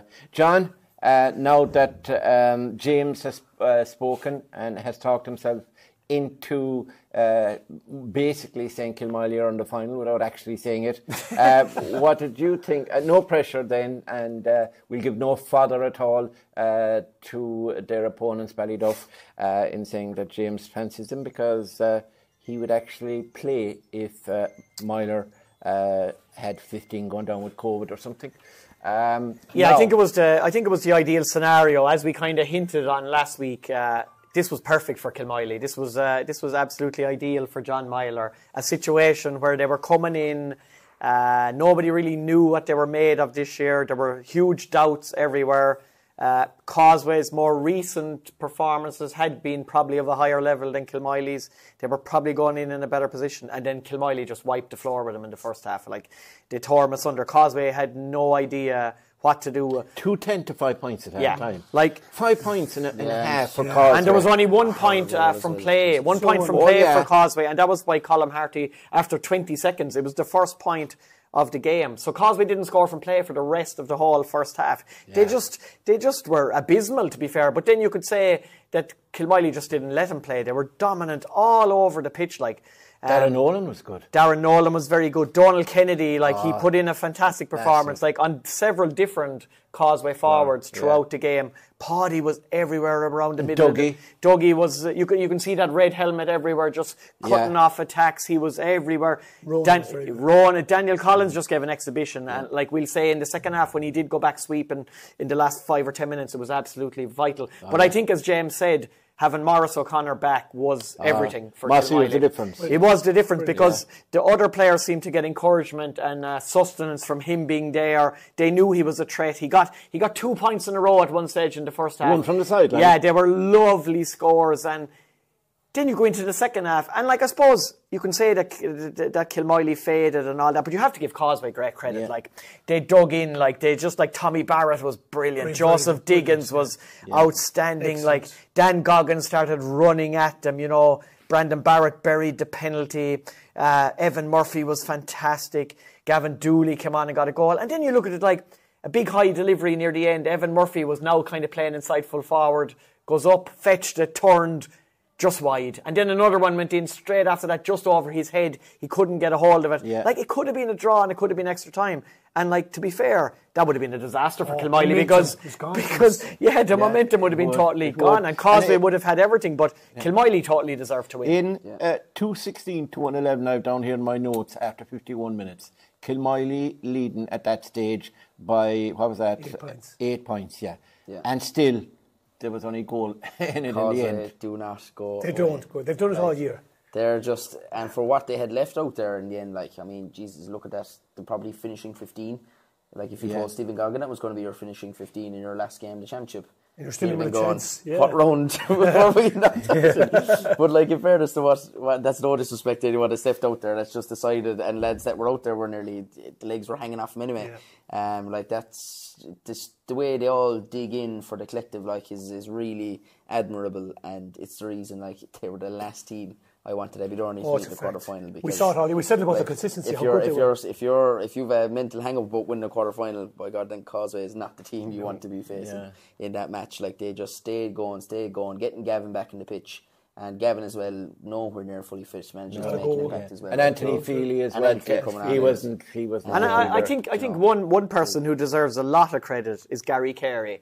Because when he made that terrible mistake for the second goal from the Robert Collins free that he deflected into his own net, basically, you could see him on the ground absolutely dejected. That could have been the end of his game. It could have been the end of his performance. He dug in brilliantly, and he had a really, really, really good second half. He did. And I suppose the other thing to be reminded of with Causeway is the fact that they have, a nucleus still of a team, and when you think of it, the goal they conceded near the end from Kieran McCarthy, that will haunt John Mike, obviously, but how many times has he saved them, and how many times has he won games for them when he played up front? Exactly. So there's no blame to John Mike, he was but devastated. It just happened. He was devastated. It just happens, and that happened. But when you think of it, that at the end of the day, We despite needed your that goal. dominance, We needed that goal. despite Kilmowley's dominance, there was just that kind goal. of soft goal, we'll call it, goal. between them. So, you're not world beaters. You realise that, Jim? Jesus, shut up, Mort, will you? No one in our Kerry's at all say, shut up. Right. Okay. So, Kilmowley, worthy winners there. Causeway ran them very close. They had a good. And now, actually, the betting for the championship will be going on now to the 2 semi-finals after this. But the betting is that Ballyduff and Kilmowley, who are meeting, are 7-4. I think Abbeydorney are third favourites. They're 11-4, and I think it's something like 4-1 if you fancy Ballyheigue. So it's pretty tight at the top. In other words, the betting is saying any one of the 4 teams could win it, not just Kilmowley. So now that's the look back at the weekend, and I would say anybody who was actually watching the games on Clubber, they were all live, or anybody who saw the highlights, or if you're watching this show and watched the highlights, you'll have thoroughly enjoyed the fair because it was excellent. It was real championship. It was typical. And on Sunday, we had the Ballyheigue crowd in, the colour, the excitement, the sunglasses, the shades. And we had the Kilmowley crowd in with the ducks. No, that's the duck pond, isn't it? That's fun. And Ballyduff were in on Saturday. So, and Abbeydorney, came Friday night along with Lixnaw. So overall, great weekend of hurling, and we're looking forward now to this Saturday. Obviously, no hurling on Sunday because of the All-Ireland hurling finals, so at least we get a break for that, lads. But we have a game at 5 and 7 on Saturday evening, and we will preview those games now.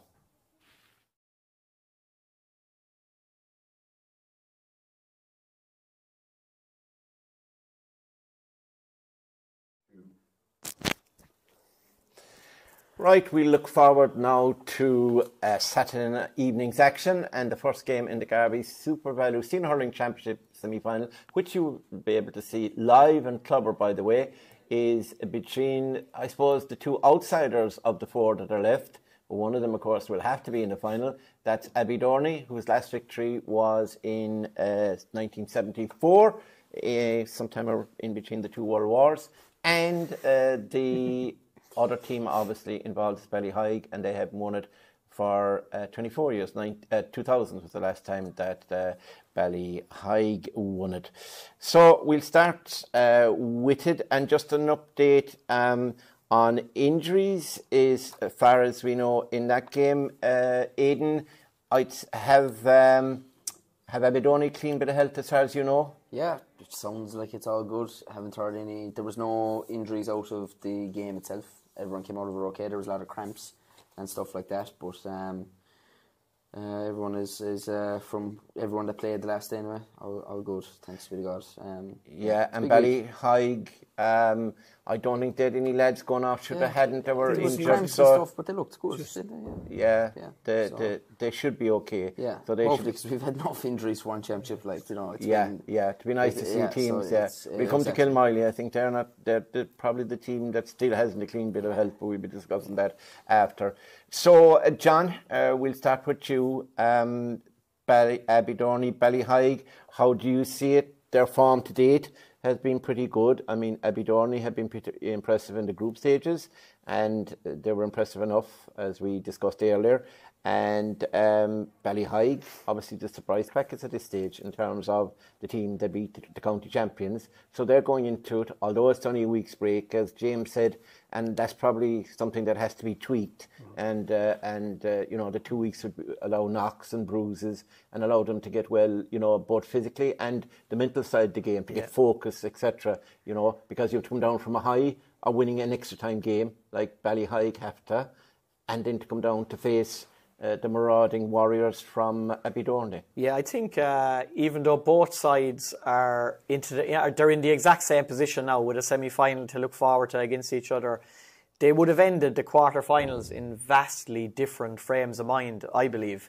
Like, Ballyheigue would obviously have been cock-a-hoop at knocking out the champions, and with their overall performance over 80 minutes, scoring 3 goals and 24 points in total, possibly beyond their wildest dreams of what they would have expected that morning, of what that side was capable of producing.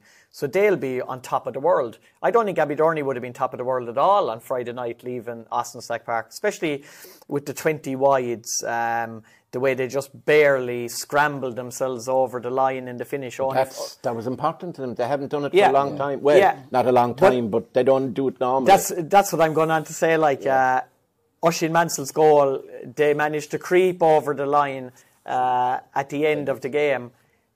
But in a strange sort of way, I think Abbeydorney have much more room for improvement than Ballyheigue had at the weekend. Ballyheigue played as good as they possibly could last Sunday. I think it was real high-level stuff. But I don't think Abbeydorney were near their best last Friday night. I believe that they will have gained a lot of confidence from the second half, not depending on Michael O'Leary to a huge degree as they had been in previous matches. I expect a massive game from him this Saturday. I think their defence is excellent. I think the likes of Philip Lucid, Eric Walsh, etc., they won't get the same space, I think, that they got even against Crotta the weekend. I just believe that even though their quarter-final performance was a lot worse than Ballyheige's, I think Abbeydorney are in a better position to win the semi-final. I just got a text there, I think. James O'Connor, torn hamstring. Shane Mansell's Playing it all down. Shane Mansell's gone to play as the rules with the Long Cats. They call that Michael Airy got hit by a tennis ball and something. Yeah, no, he chased his greyhound and pulled a hamstring because his greyhound isn't fast. But anyway, James, matchups. What are the key clashes? Like if you look at, of course, you wonder you have to target Michael Airy. Yeah. And you have to negate Ronan Donovan's influence on James O'Connor.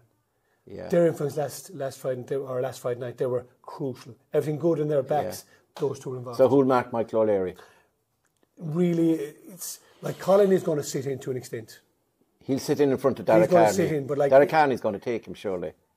I think that. You think Michael would beat him in the air? That then takes away from Dara. He's not going to be Dara going forward. made 5 or 6 brilliant, absolutely brilliant ones. He might have Casey can do that. Only on size. Like if you look at the rest of the backs, who else has got physical size? Yeah. No one else. No one else.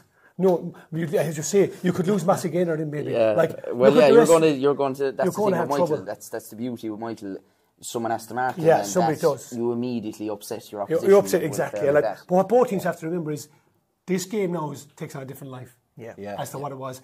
What they have to forget totally now about last weekend. But I have to put that, they really had to park that. Because if they're trying to carry that wave on now with them, you could fall flat. Very, very flat. Yeah. And Abbeydorney have to think, right, okay, this is not just St. Brendan's, let's tip away again, let's tip away.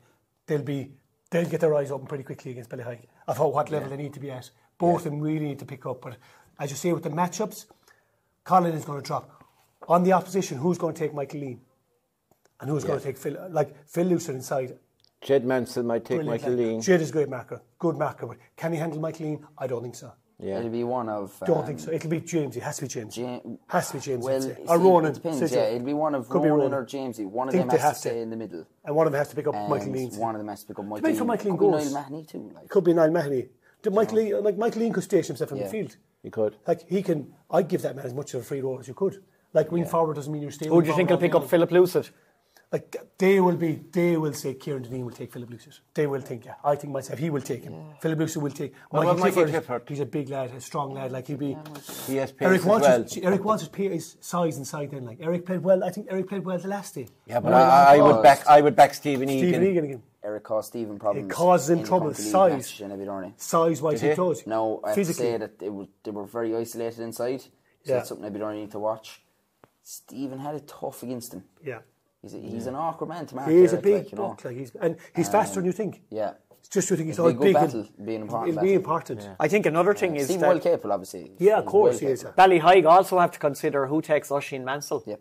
They do. See, I just think that's what, from Abbeydorney's point of view, it's what gives me confidence. I just think we'll have that one couple forward of extra that's enough. Yeah, maybe. Just that one forward that's enough. That's what we worried about. I worried about that. Oisin, even let's say David Egan, Brendan Leary, and Michael Slattery came off the bench the last day. They can all chip in with a 5 point good or minutes two. out of Michael. You never know what you're going to get off him. Yeah. I just think we might have that one more. And obviously, look, that's a biased opinion by me. But I just think we might have that one more forward. And the only place I see them losing out is midfield. Yeah. I think Phelan and Mossy Gaynor are better than the two boys. Judging by what we saw last day, they're fantastic. Phelan was superb, Mossy was superb. I know, look, like Daniel Leary was very, very good. Yeah. Nearly more as a push forward. They're not very settled. Like, no, they don't teach me. You have a couple different guys. Would you say Brendan was down to start the midfield? He didn't go there, I'd say. Didn't even come onto the pitch. No. Thomas Sanford started instead. You could end up with Niall Mahoney. That's where he should be. That's where he should be. Yeah. And will Brendan still be a bench player? I think, but I honestly, like, for Brendan, I think that's just his best role now. Like, you know, physically wise as well, is the best impact he can make. He's off the bench. I keep him for the bench, absolutely. You have to finish strong. I think they've plenty to start strong, and you have to keep some. Right. So let's get a call. No, we won't ask you and embarrass you for once, Aidan, and ask you. You obviously are hoping, as well as praying and wishing that Abbeydorney would win it, and they'd be your choice. And we won't. I must say though, no matter what happens, like, it'll make for a great county final, either ourselves or Ballyheigue being in it. Yeah, like it is great that we're kind of the same side. It'll be. It's not called Kilmowley or whatever. But the two boys, the two teams were sitting at home listening to that draw, and they said the exact same things to each other as the opposite side would have said. Thank God it's them and not Kilmowley or Ballyduff for playing. What we would say was, the only two names in the pot were Kilmowley and Ballyduff. That's what we were saying. Where are all the other names? Were they even in the pot? Well, two of them Kilmowley and Ballyduff came out, draw stop. Well, two of them are in another pot. There's no pot over there. James, who do you think will win it? If they can curtail Michael Leahy to some extent, and if Ballyheigue can carry just their hunger and their pace, I think they have that in spades.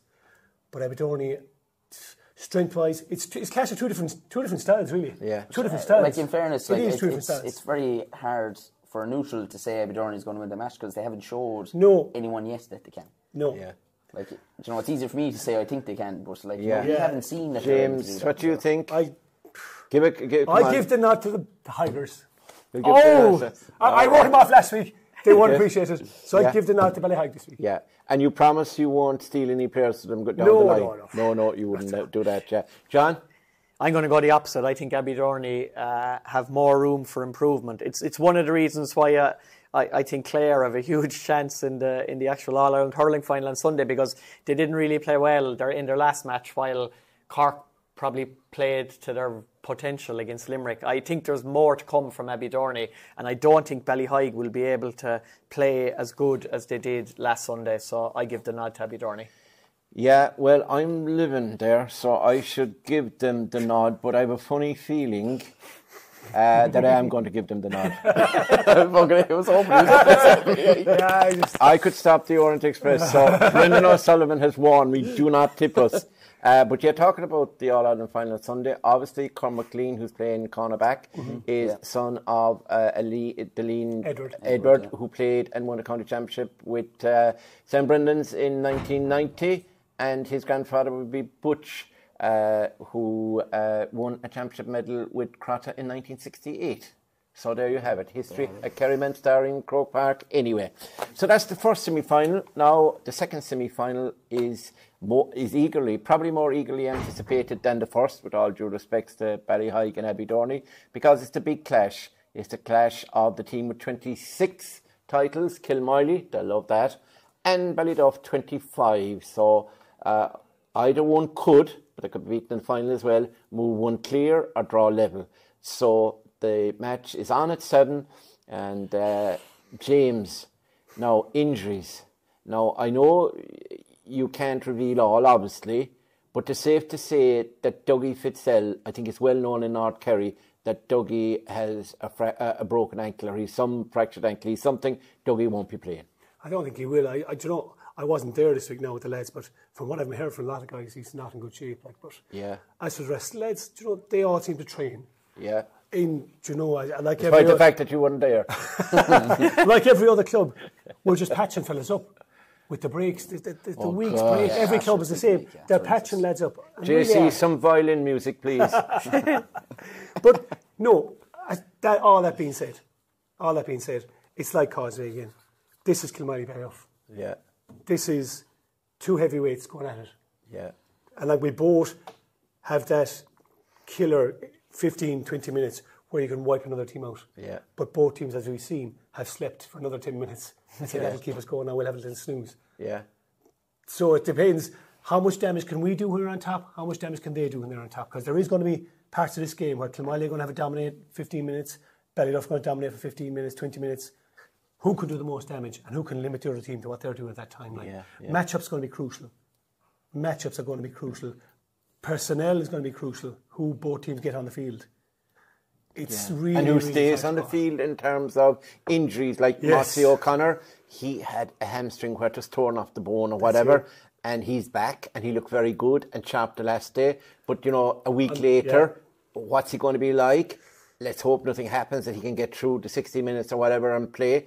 Daniel Collins hasn't been 100% all year, but Daniel will play and give his all. Anyway. Paddy O'Connor, you have Luke Whitzel, I'd say, is out. Robert Collins went off injured. How serious is that injury? Coleman Savage was on the team to start and didn't start. We don't know how he is like. So I think Kilmowley's chances may well depend, Aidan, on who they can actually get on the pitch. Yeah, I suppose Jordan there, if you're John Myler, you're expecting a bit of a reaction from him, I suppose. Didn't play He was sick, actually.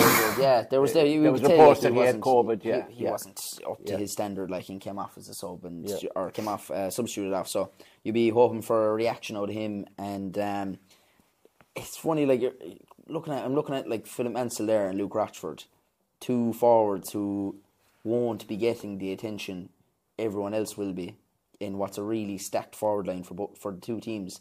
And they've both been chipping away with goals there. Like, Phillips turned into a right goal scorer, like, for Kilmowley. Luke Rochford has gotten goals as well. Like, and it could be two players like that where they just go under the radar. Not big names. Not the big names. Yeah. It's two fellas who come in underneath the radar, and they could be the guys to get the vital goal there. Not anymore, no, you said it. We need to map them now. I know, Our radar's a lot lower. Aidan is trying to get Abbeydorney to county final, and the other two... Whatever he can. John, there's also Jack Goulding is back, and now Podge has played, so hopefully he's fit. And we were talking earlier about Dylan Moriarty, hopefully he starts. But look, Mikey Boyle, he could have a big part to play, even a cameo of 10 or 15 minutes in a game because of his experience. He won't panic. He has that composure, and he's a leader. Now, Kevin Goulding has been filling in from Canada back and doing very well. If Mikey was to come on, would you bring him at full forward or would you bring him back as a sweeper? I don't think you need to bring him back as a sweeper, especially with the way Kevin Goulding is and his injury operating in that position, and Mikey mightn't have the mobility to cover that length across the half-back line. He's slow, are you? With his current injury, like as regards sweeping in front of the full back line and across the half-back line and everywhere. No, I think the Kyle O'Connor probably versus Mossy O'Connor could be a serious potential matchup. Like Kyle is probably the best maybe to pick up Mossy because of their size and the way he's been playing very well with Kerry. So that could be a fierce battle. Like when Ballyduff play Kilmowley, it's kind of like form really goes out the window. It's like Celtic and Rangers. Yeah, it's like all these great rivalries. Like, you know, you've the City and United. Liverpool and you've the 26-time champions against the 25-time champions, and neither will be happy to see like Causeway and Crotta as the most recent champions, and they will both feel that if they win this game, no disrespect to Abbeydorney or Ballyheigue, like there will be people in Kilmowley and Ballyduff, maybe not necessarily the current players, but who will feel that the winner of this game should be favourites to go on and win the championship. The natural order. It's going to be I don't necessarily feel that's going to be the case, but natural order. But that will be the feeling in general. Like supremacists. Absolutely. It will be Ku Klux Klan. It will be a 50-50 match. Like both of them have had their periods, like we said, where they've looked really good, and then within 10 minutes they're asleep and they're conceding loads of scores. So whoever is more consistent over the full course of the game, I actually think in the heel of the hunt, the return of Jack Goulding this week might just tilt the balance very, very slightly in favour of Ballyduff, because if you look at all the scores on both sides, this is an extra dimension that Ballyduff didn't have last weekend, and they still scored 315 without him. But he brings an awful lot to the party, as we saw in the earlier games. And it's not just his score, and it's his vision in creating goals and scores for other players. And with Dougie Fitzgerald probably out as well, and a doubt over Robert Collins. Like we said, we don't know the story with Coleman Savage. So I think Kilmowley... He thought that Jim would give you a bag of spuds, by the way. Kilmowley might just be that slightly small bit vulnerable at the back. And I think... down the middle of that defence. I think Jack Goulding... I think Jack Goulding's return might just tilt it in favour of Ballyduff. Aidan, if you were in charge of Kilmowley, God forbid, if you were in charge of Kilmowley, would you shift Ronan Walsh maybe back to defence? I wouldn't touch Ronan. I think he's nailed on to be... If we'd all-stars, like he's a nailed-on all-star where he's been playing so far. He's been class, in fairness. I wouldn't touch him. It's very hard to pick who does go there, though, in fairness, if there's no Dougie, like, and especially, like you said, because even it would have been fascinating to see how Dougie would have dealt with Jack Goulding there. Occupying him at centre-back. Like, I think he'd be ideal for Jack. Dougie likes to more mark the space rather than the man, like... So it would have been interesting to see what would have happened there. And let's not forget that the Dougie absence is on top of James Godley. So who's a massive player for Kilmowley. And their half-back line, if Robert doesn't start, is wiped out, more or less. Now, before we depress... They'd have to drop Daniel back there but not as a centre-back, but he'll have to play, he'll have to drop out. He'll be in midfield. Daniel will be in midfield with Paddy Connor. I can guarantee you. He knows. You see the way he looks at us? James knows, but he's at pains and he's under instructions from John Moyler to make his appearances and to be talking about Kilmowley very, very little and to give away nothing. So, John, if you have to watch this, I know you won't watch it, but you might get a clip. We are telling you now that James has told us absolutely nothing. We have other moles in Kilmowley. I don't know it's a moles. I don't think Kilmowley can afford to drop Daniel Collins back. 5 points from play, and the way he played the last day, he made everything tick in that forward line. If you drop him back to midfield, I think you're weakening the forward line as well. You're already the back line will be weakened. I wouldn't drop him back. Well, if yeah, maybe Tom might have to go back to 6 again like he always was. Don't know. Look, it's... would Tom have the legs with his injuries probably now? He says himself not. I mean, he probably wouldn't himself. He had to drop back at the end of that game. He still got... But the one thing I'll say about that, he got 60 minutes under him. He got 60 minutes last day, which Tom, for the injuries he's had this year, brilliant stuff. I'd look at Ballyduff as well. What happened them against Lixnaw? Kevin Goulden was named at 6. Mm-hmm. Yeah. He wasn't before. No. He was named at 15 to come back. Yes, Now, you're a natural 6. Are you a natural 6? No, you're not. No. You step out, what are they going to do there? So we have to look at it ourselves. And it's their defence as well. You kind of have to wonder. I know Jack Goulding's an X factor coming in. Yes, he is. Yeah. But so much revolves around Jack Goulding then. Yeah. Where do you lose out everywhere else? Yeah. Like Kilmowley probably will have to look at it ourselves. Anthony Kavanagh is a 2. What is he a natural 2? A wing back. He's a good cornerback as well, though. Good cornerback, but he's a wing back. Adam Seagal, Adam really, I think, and he might mind me saying this, but I'm only saying it for the sake of what I've seen so far and seen him in action previously at under 20 level and with the club. He's got up it a bit at midfield. He hasn't been. I think he's more a wing back or a centre back. I wonder, Mort, if they want to keep Kevin Goulding sweeping, will they put Adam Seagal in general play back to centre-back on Daniel Collins and drop Jack Sullivan in midfield? Their Satcher be missing, though, really probably limits their decision-making and those kind of... He looked concussed like last year, right belt. So he didn't look both good. Teams are really just we have to see who will come out there. Throw the names into a pot and see who's to be fair, I think... It's like a mash unit, both dressing rooms, and particularly Kilmowley, whoever comes out of that with their level of fitness, but there will lads start, I presume, who won't be 100%. That's a fact. As Dara's replacement, you'd imagine, he's done fairly well since he came off the bench. If Dara's not playing, it has to be surely JP that starts. JP, he's come on. Maybe. He's played very well. Unless Liam Boyle himself, the chap would come on. Try it. You never know. Might try it. Well, his son.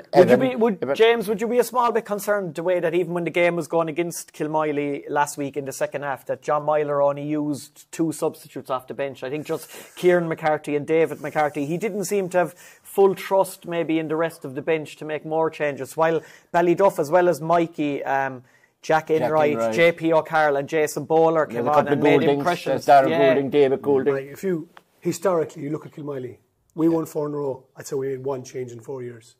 We never changed our team. No. We thought if those fellas can't get us through the hour, good luck. So you're either in there for the hour. If you're a sub on the Kilmowley team, you might as well go to Bannon Beach. You can ask fellas from that 4 in a row team. The amount of changes we made in those 4 years was maybe minimal. Only forced on us.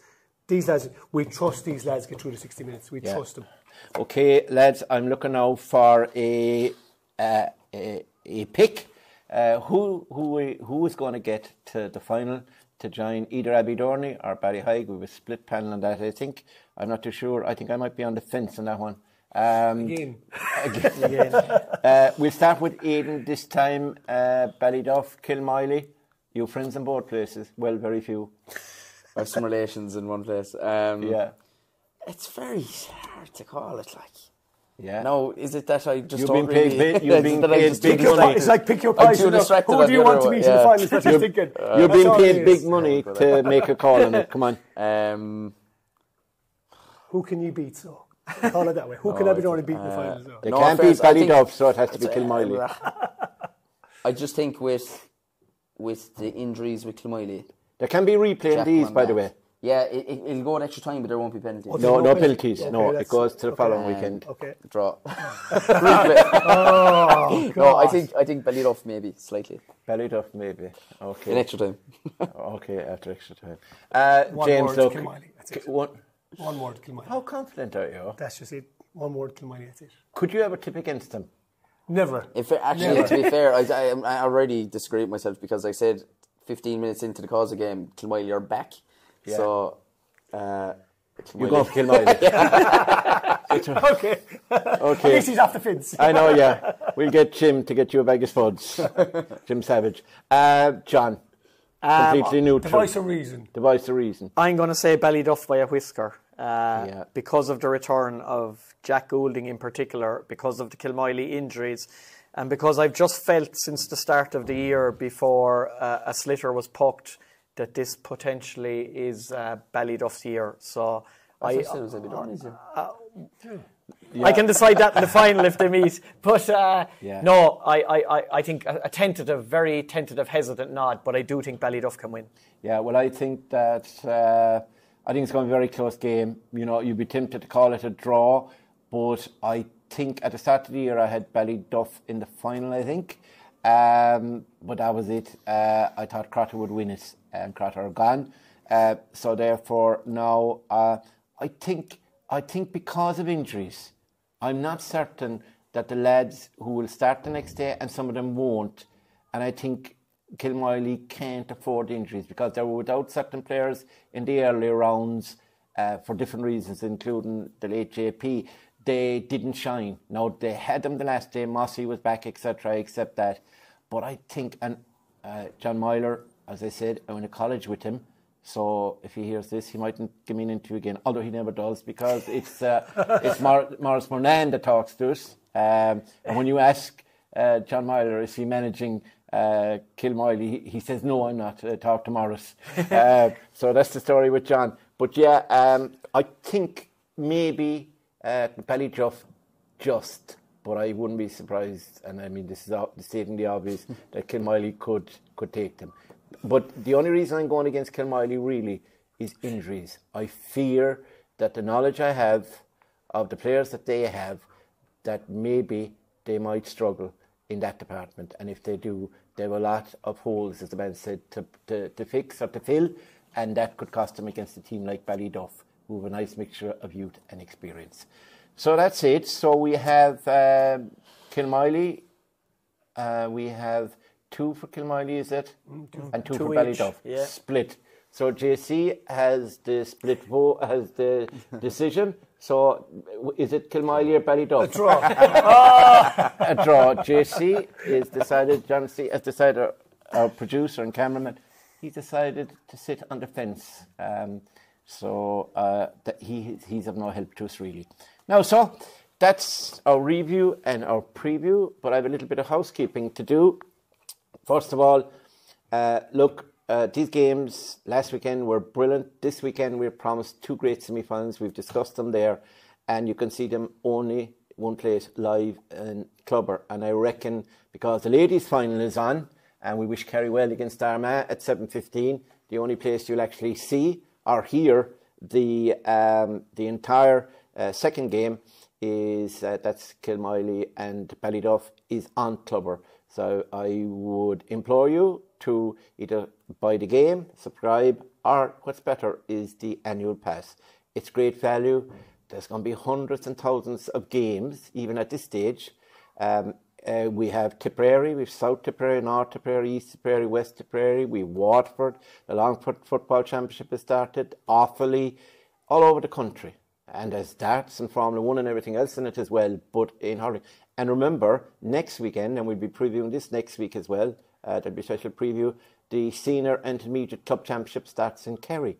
And you have teams like Dr. Crokes facing Dingle on a Saturday night. You'll be able to watch that. You have the Clifford brothers and Fossa taking on Beaufort, Sean O'Brien and Sean Coffey. There's some fabulous fixtures on that weekend in the Intermediate and Senior Club Championship. They're all on Saturday evening, so you'll be able to watch some of them and look back on others if you have the pass. So I would implore you, I think it's great value. It's 149 something, another 95 loose change. Get the annual pass and you'll see the entire, not long will you see the semi-finals. There's a good chance as well that you might even see on Clubber the County Senior Hurling Championship between Ballyduff and Ballyheigue. Sorry, between Abbeydorney and Kilmowley. It could be anyone. But that could be on, because that's on August the 4th, Sunday, August the 4th, as we understand it right now. And if it is, it's going to clash with the ladies, which DG Cahar do, of course. So we might have a chance, we'll see, of bringing streaming live to the Kerry final as well. So look, it's great value, lads. And listen, forget those old things you have at home that you can watch it for free. This, obviously, camera work and commentators, etc., except James, have to be paid. And that means that it costs money to produce and to present the product. And I think so far the feedback has been great from everybody. And we thank you for your encouraging words as well.